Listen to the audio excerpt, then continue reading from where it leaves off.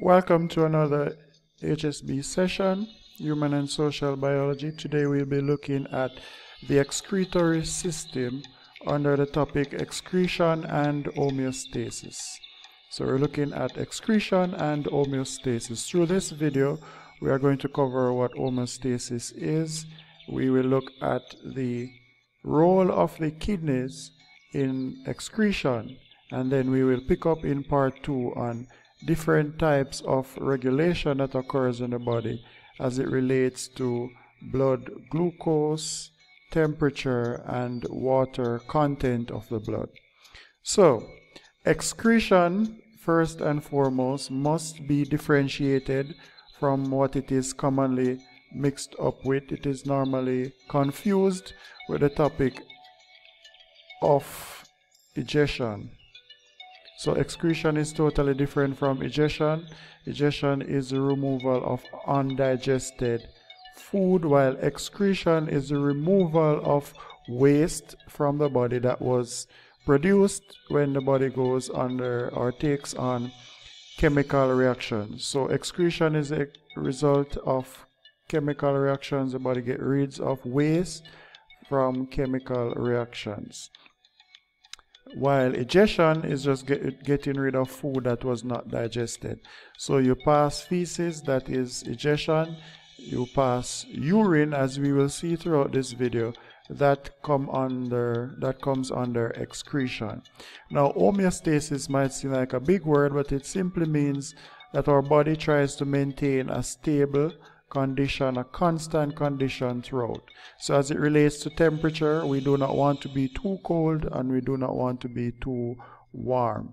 As it relates to water in the body, you don't want too much water and you don't want too little.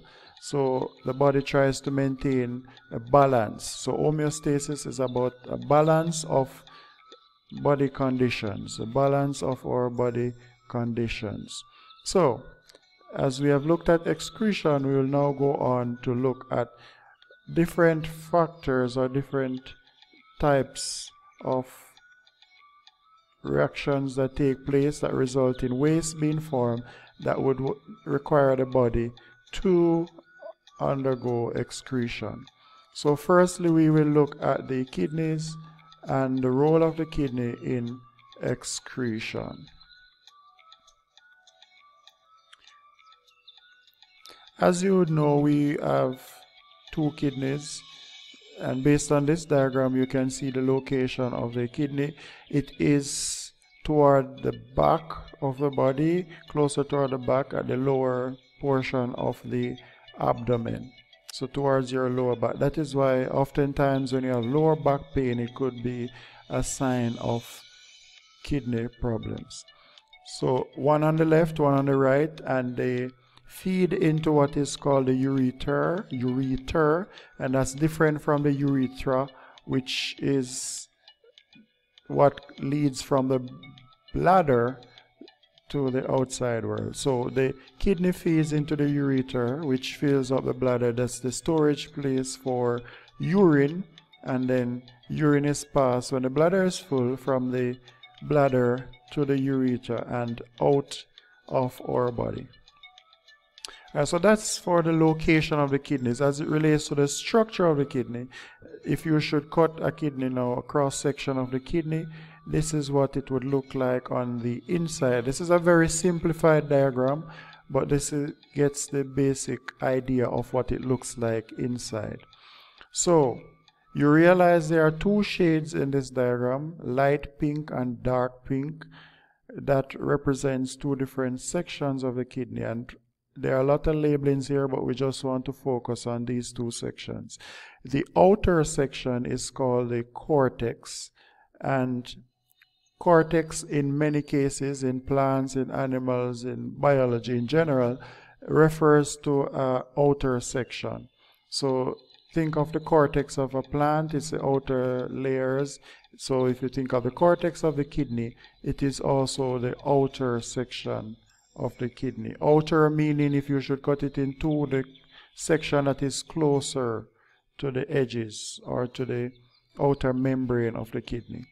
On the inside now we have what is called the medulla. So the medulla is the darker section, and it is in real life literally darker than the cortex. Stretching across the cortex and the medulla, we have small units that really do the work in the kidneys. So we think of the kidney and we think of the fact that it gets rid of excess water and it gets rid of waste, and it purifies the blood so that it gets rid of all the unnecessary things, and that is expelled through urine. But when we think about it, it is not one big unit that is doing everything. The work is done in small units called nephrons. And the nephron looks like this right here. This is the brown section that you're looking at right now. That is a nephron. Now there are thousands of nephrons in each kidney. Remember, we're just looking at one right now. So in each kidney you have thousands of these repeated, stretched out across. This is only showing one, but you would have several of them along this area in the kidney. And this is really magnified so that you can really see what is happening. So it wouldn't be this large, but it would still stretch from the cortex and down into the medulla. So now that we know what inside the kidney looks like and what the units are, which are the nephrons take care of the purification of the blood and maintaining the balance of substances in the blood. So let us look now closer at the nephron to better understand how the nephron works. Alright, this diagram might seem a bit complex, but if you follow the process closely, you will get an understanding of what is going on. So remember, we looked at the kidney and we said that there are thousands of nephrons arranged along the cortex and the medulla of the kidney. So if you look at this diagram, this broken line would represent the barrier between the cortex and the medulla. This section would be the cortex, and then this section down here would be the medulla. So all of this right here is in the medulla, and all of this right here is in the cortex of the kidney. Right, so let's look at each part. Starting at the glomerulus, this is a bundle of blood vessels. You can see that blood would enter from this section and it goes into the glomerulus, which is a bundle of blood vessels. They are smaller than the vessel that leads up to the glomerulus, and it is smaller than the vessel that leaves the glomerulus. So this bundle right here is the starting of the nephron. Inside of the Bowman's capsule we have the glomerulus. So the Bowman's capsule is that cup-shaped structure of the nephron that surrounds the glomerulus, and we will see why it surrounds the glomerulus shortly. So blood enters into the glomerulus, and because the vessels or the parts of the glomerulus are so small, the tubules are so small, and blood is entering by pressure. Obviously, if you have a larger vessel leading into smaller vessels, you will have a lot of pressure being built up. Just think of a large hose or a large pipe, the main pipe leading into smaller pipes. You will have larger pressure, heavier pressure. So blood is forced into the glomerulus under high pressure, and we call that ultra-filtration. Ultra meaning high, high filtration, high pressure filtration. So because of the high pressure, some substances are forced out. They're in this tiny vessel, these tiny vessels. The pressure is so high, they are forced out of the blood vessels. So we will remember from the study of the circulatory system that there are several things contained in blood. Some of the things that would pass out are the smaller things, obviously. You wouldn't expect the large things to pass out so easily. The smaller things would pass through the walls of these blood vessels and over into the Bowman's capsule. So this is how filtration of the blood starts.